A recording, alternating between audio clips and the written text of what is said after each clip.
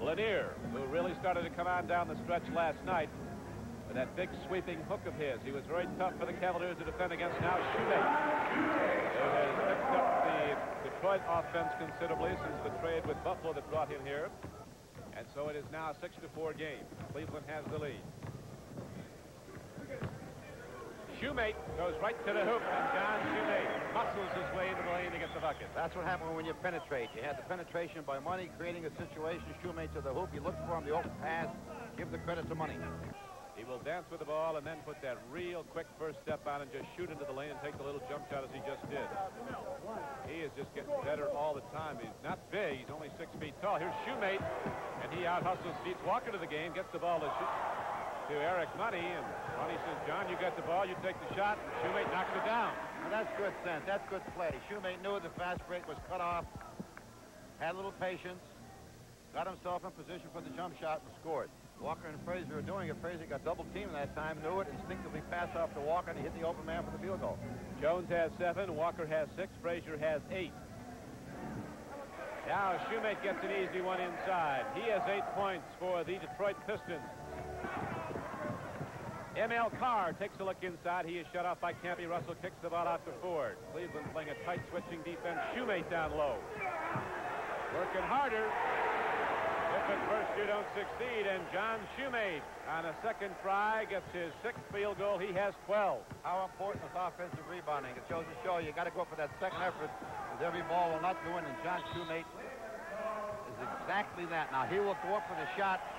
He will anticipate his rebound. He will feel where the other player is. It's missed. He'll get the inside position. Nobody boxes him out, and he goes up for the hoop. Beautiful play by the guy from Shumate. Right back the other way, a little bit sloppy as they turn the ball over. Starting to look like a track meet out there. John Lambert shoots. Doesn't get it done, and here comes Detroit on the fly.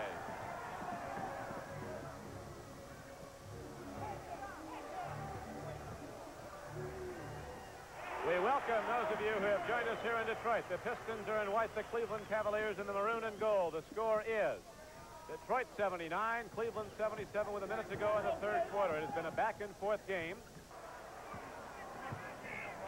106 at the end of regulation. Lanier has scored 39 points. Campy Russell leads the Cavaliers with 31. Shumate drills it. And Detroit leads by 2. The intensity is like a playoff game. Shumate back outside as they play perimeter basketball. The game clock is down to 11 to Lanier. Campy Russell against him. No foul. Off to John Shumate. Rejected, but there's a foul with 1 second left. John Shumate goes to the free throw line. And that last pass that Jim Jones missed, thrown from Campy Russell, a total gamble. He tried to get the fast break going.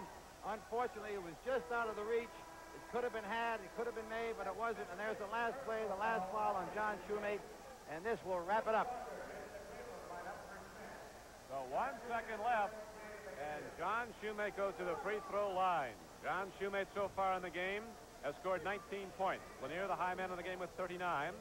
Eric Money has scored 22. He had 12 in the first half. Douglas has 7. Skinner has 12. And John Shumate just put the game on ice. Detroit cannot lose if they just walk off the court when Cleveland inbounds the ball. Shumate getting set. Campy Russell with a magnificent game for the Cavaliers. He scored 35 points. Jones had 24.